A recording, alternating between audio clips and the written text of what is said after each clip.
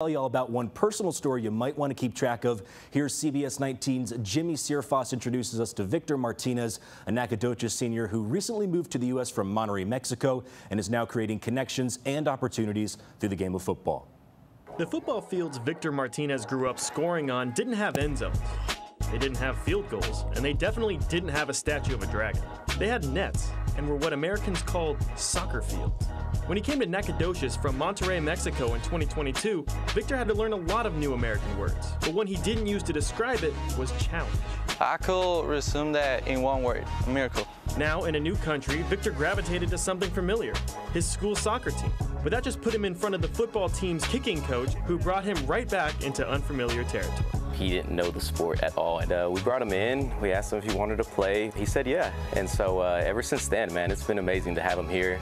And it didn't take long for the soccer skills to translate. Or just kick it into orbit.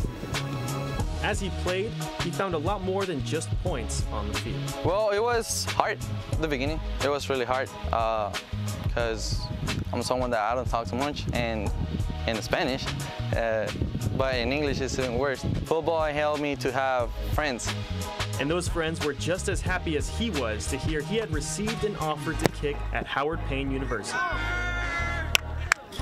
I couldn't believe it, because it was something like how you saw like in pictures or movies or something like that.